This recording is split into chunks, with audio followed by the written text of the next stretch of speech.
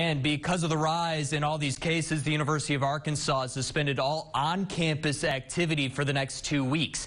KNWA's Clarissa Bustamante joins us live in Fayetteville now. Clarissa, the U of A is keeping an eye on students off campus as well. Yeah, Chad, if the university catches wind of students gathering here on Dixon while not wearing masks or social distancing, they could get in trouble with school. And Fayetteville police are also out tonight to make sure they're following those guidelines.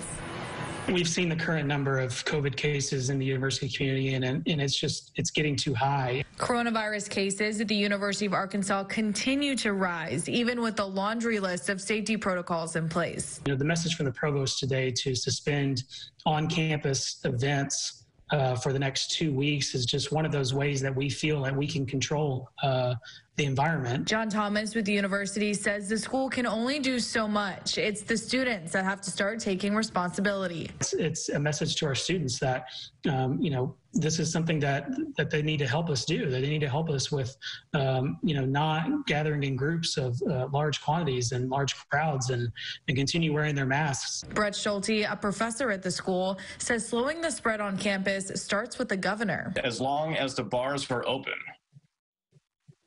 the message is being sent to people, to students in particular, that things are back to normal.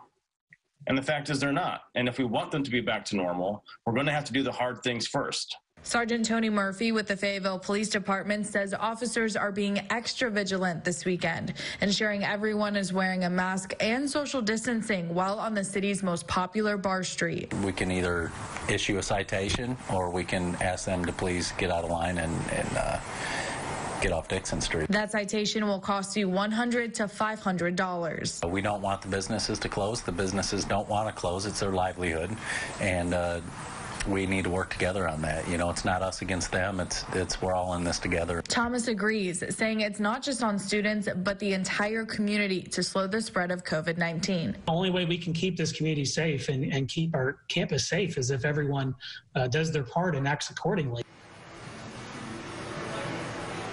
The suspension of on-campus events begins tomorrow and goes through September 18th. Live in Fayetteville, Clarissa Bustamante, KNWA Northwest Arkansas News.